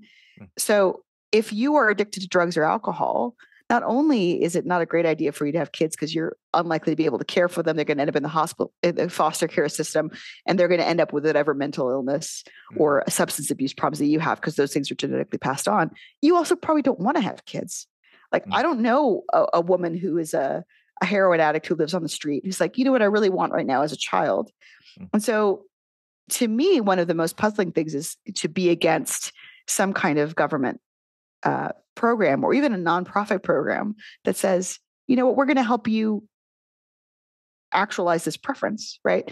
And if you took women who were, university educated, if you look like maternity leave policies and things like that, they actually don't tend to do very much to help women have more kids who are high-powered women, like in Sweden and other places. If you give women more maternity leave, it usually actually doesn't improve their likelihood of having kids. It hasn't increased the birth rate. But to specifically give people incentives, I think that's totally allowable. And it's just helping people do what they want to do. So I would be against any policy that, even if somebody with Huntington's disease wants to have kids without testing, whether they themselves are, whether their children have it or not. That is much more damaging than cousin marriage or even sibling marriage and reproduction. And yet we don't do anything about that. So for me, it would just be about weighing up the costs and benefits against the individual volition of people. And I think you'd have to be very careful with undermining anybody's desire to have or to not have kids. So anything that's like, some people would say paying a heroin addict to get an IUD, which is a non-hormonal form of birth control, is coercive. You could take out an IUD by yourself with your fingers in 15 minutes. It's not sterilization. It's like not hard to do. So I just don't think that that's a big deal. Even in like, if you look at Adam Rutherford's Control, he calls an IUD sterilization. It's not sterilization. Anything you could reverse in 15 minutes is not sterilization. But in any case, that's where I would draw the line is, and I think that we could do a huge amount of good and, reduce disease burden in ways that I think people are in favor of. And, if you look at environmental interventions, just by pushing on open doors, that is helping people do what they want to do, helping people who don't want to have kids, not have kids, helping people who do want to have kids, to give people incentives, like people talk about welfare system, to give people an incentive to have more children who cannot care for the children that they have. That's wrong, I think, from both a genetic, if you look at a eugenic kind of attitude, but also even if you look at environmental kinds of attitudes, like, if people, wealthier people, people who have means, their kids tend to do better for whatever reason. You could say it's environmental, or you can say it's genetic if you want to. It doesn't make sense to incentivize people whose children are going to be worse off on average to have kids. It's a tricky thing. I hear the argument. I guess my thing is my pushback for most of my libertarian friends is always, yes, people should be within the right to choose what they want to do and have freedom. Most people make fucking terrible decisions for themselves and for other people. And in the United States, someone's got to deal with it, even if they can't, even if they don't. The state does, or other people do, and this is where people get upset, because it's like, well, yes, you have the freedom to make your choices, but if you're not responsible for your choices, then somebody is going to be responsible. And the state or the country or the county, or that's more of a pressure point, and then other people are taking care of somebody else's irresponsible free choice. And so then it becomes, well, now I'm not saying the solution is the state tells you what to do and how to do this or not do that.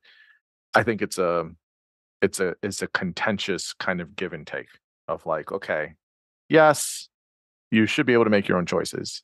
However, what are the consequences of some of those choices if you do or don't do certain things? And I think that's where it becomes tricky to say, how do you have federal policies or local policies, and or how do you have things that are completely a private entity where people are able to do it all on their own?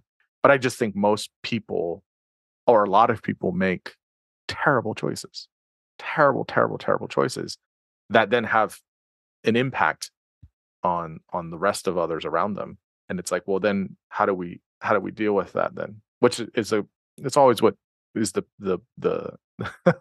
the pushback that I always have with my libertarian friends. I mean, I like the American system.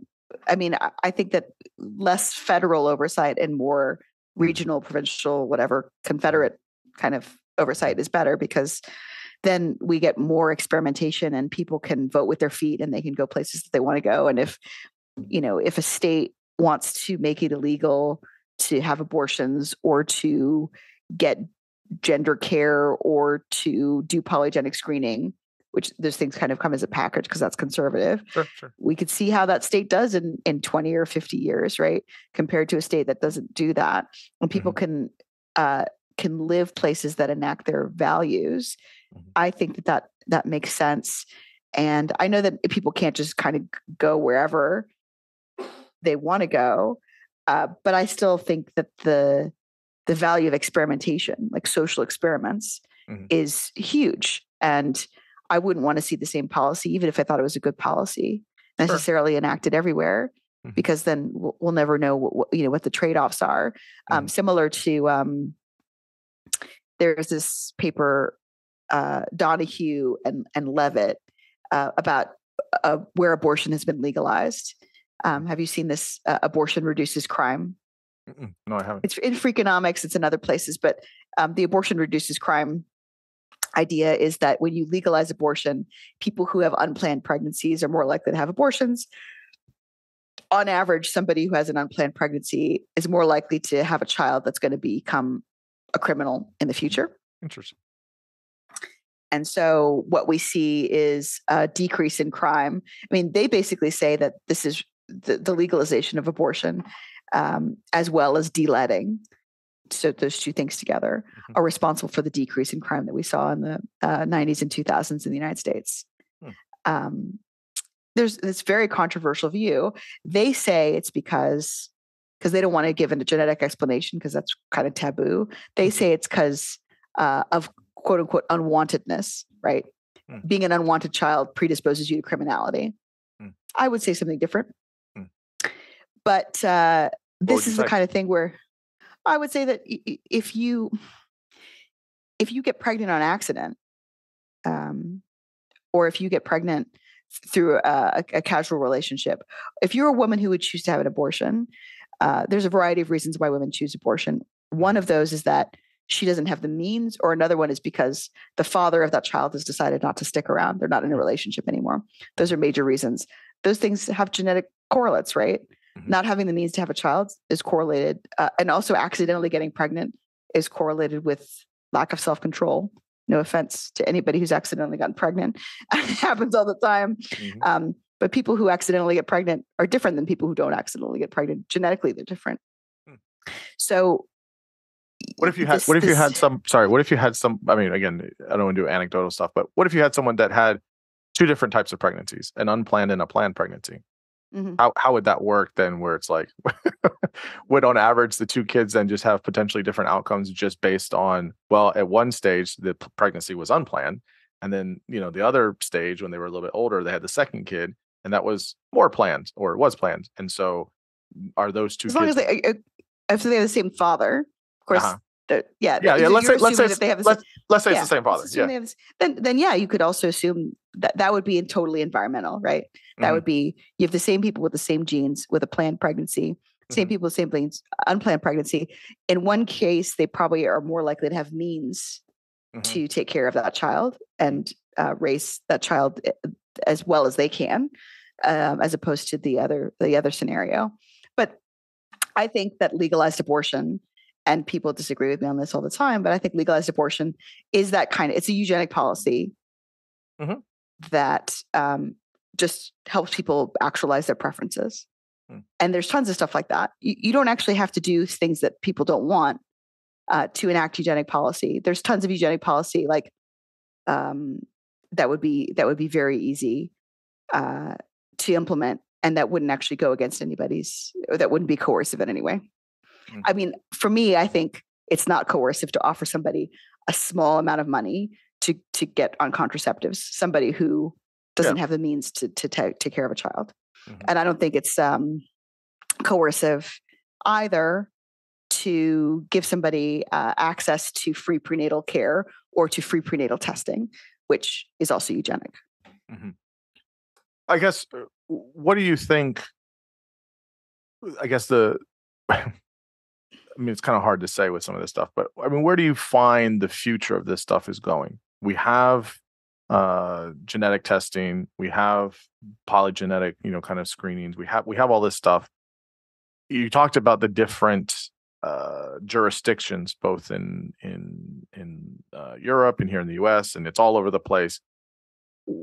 Where do you, I guess, see scientifically, and then I guess more socially or culturally, the conversation goes with IVF, with the genetic, polygenetic, all these things, prenatally, and then afterwards, where do you think this kind of plays out?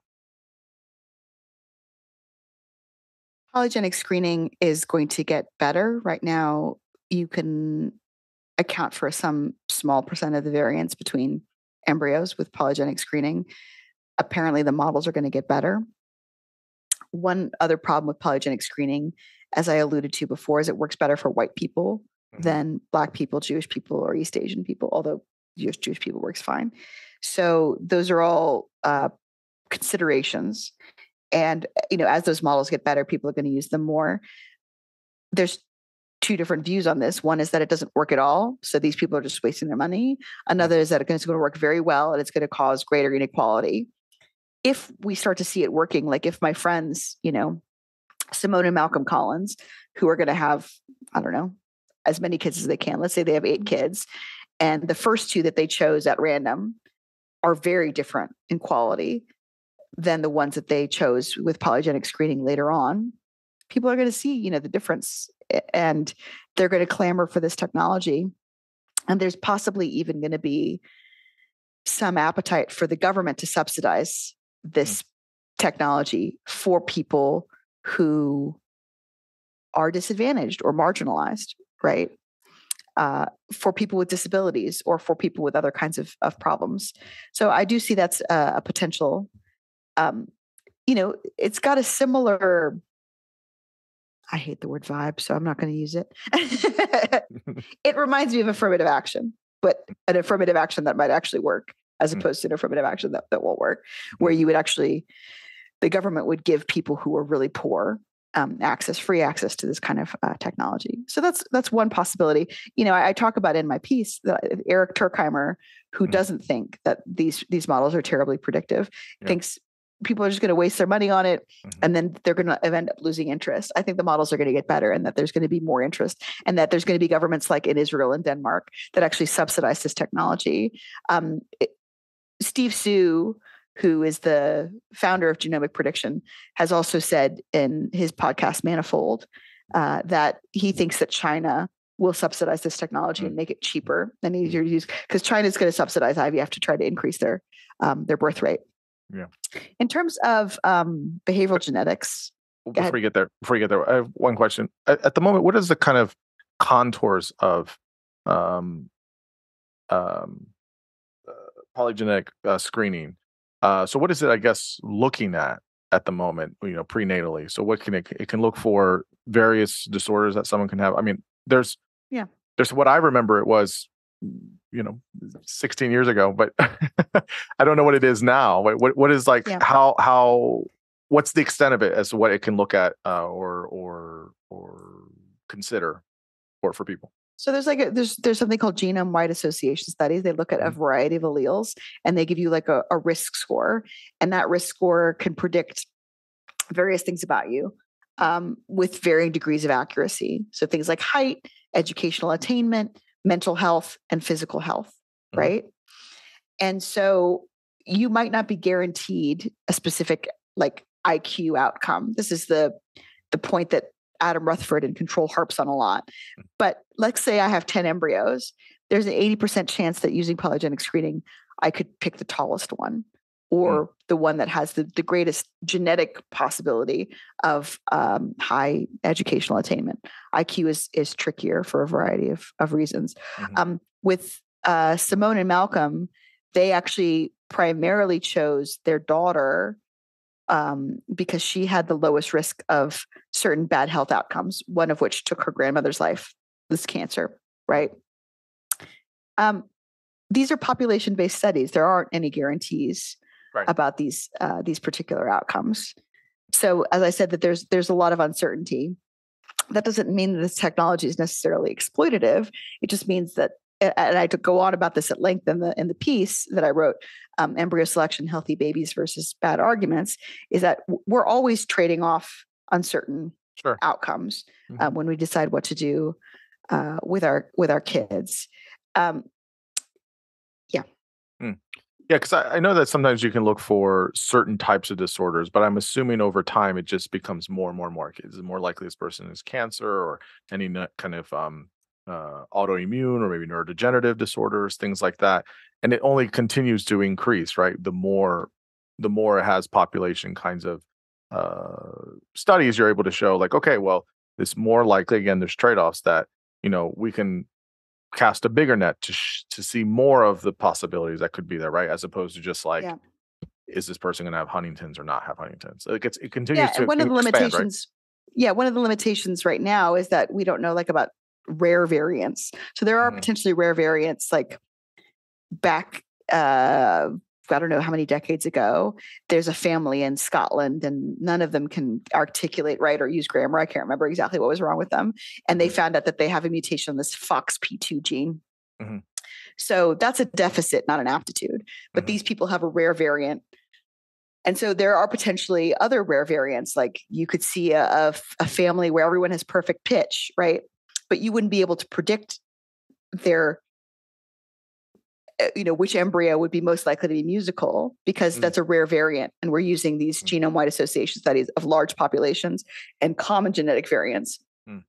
So this rare genetic variant stuff, if this research comes to fruition, it could be that we, are able to figure out rare genetic variants. If you look at things like in the United States, like I've been an egg donor many times, mostly in the UK. I've been an egg donor, but there was an egg donor advertisement. I knew a young woman who was she actually qualified, but she didn't do it. They wanted a woman who was over 5'8", who was a runner and who had red hair and who was musical. It's very specific. She could have gotten paid, I want to say like $150,000 for her eggs because they were looking for this like really unusual phenotype. And so that's still the kind of thing that's totally legal to do if you want to. And that's the kind of thing where you could get a rare phenotype. And there's other things like, so in the future, it might be possible to make gametes with skin cells. So instead of having to harvest somebody's gametes the old fashioned way with ovarian stimulation or jerking off into a cup, you instead will be able to make gametes. And this is a problem the religious people have. Obviously, if you make hundreds of embryos and you toss all the ones that you don't want, for some people, that's hundreds of souls. For other people, that's just clumps of cells. So these are the kinds of things that we're going to have to grapple with. But, if I could make 100 embryos with some novel technology, then you could pick one that has quite an unusual characteristic. And that's actually, I think, the plot of Gattaca. I'm not sure exactly what the technology is in Gattaca, but yeah. Something like that. Yeah, that's true. Yeah, it's interesting. I mean, like, I was supposed to be 6'3", 6'4". I'm not 6'3" or 6'4". I'm 5'9". But part of it was I just have worse scoliosis than the average kind of adolescent does. Most adolescents have about like 5 degrees or curvature of the spine. Mine's 30 degrees.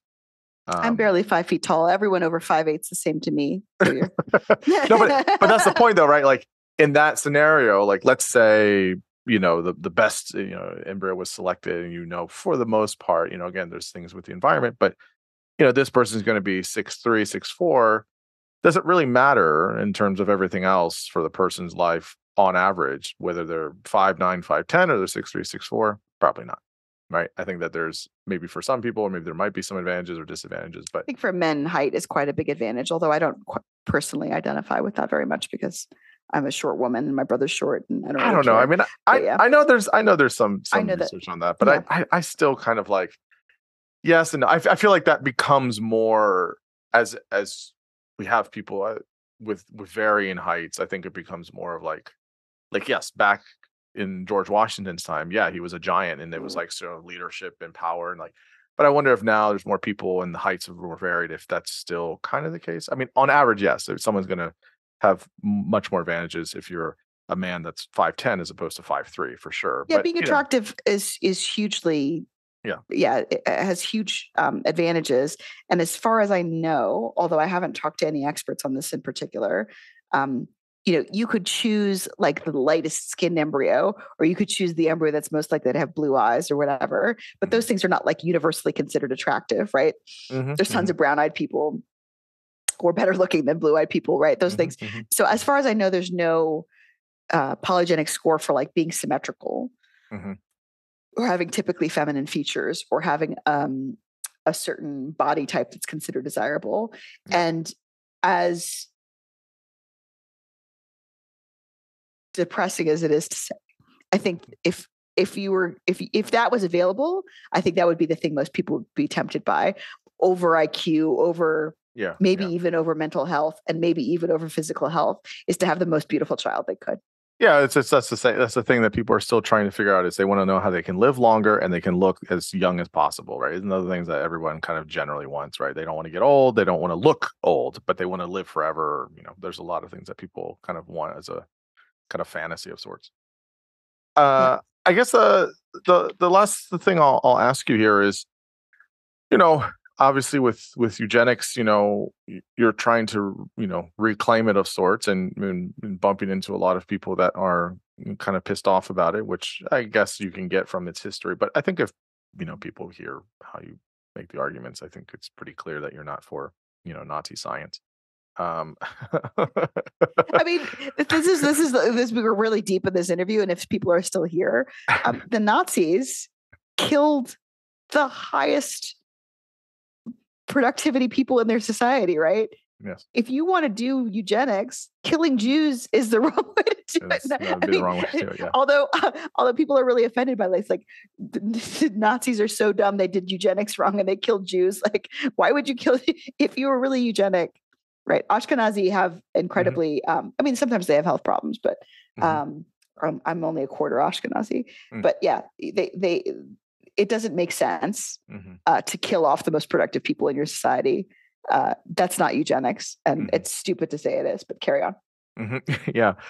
I guess for you, how much of, on the eugenics thing, on even the polyamorous stuff we talked about, or even just with kind of the evolutionary stuff, where do you find that your views have evolved, no pun intended, evolved or changed on any of these topics? Like wherever it was like your kind of starting point, and as you either have more conversations or you did more research or you whatever, and then it changed, maybe not entirely the opposite direction, but it kind of evolves over time. Where I guess just kind of where has that happened for you, and what did it take to kind of get you in those spaces? Or is it not? You're just extremely stubborn. You've had the same views for 20 years. My views have become sort of more extreme. In part, I studied disgust for a long time, and disgust is this irrational emotion. And so when I see people advocating what's called the wisdom of repugnance, right? So, for example, somebody might be against organ markets, like against the idea of people selling their kidneys because it's gross, or against another thing. If you want to piss off people on the right, I need to write something about this. I think if a man takes hormones to lactate, he makes the same kind of milk that a woman does. That's what the evidence shows. But like trans women lactating for babies makes people's heads explode because it's gross to the vast majority of people.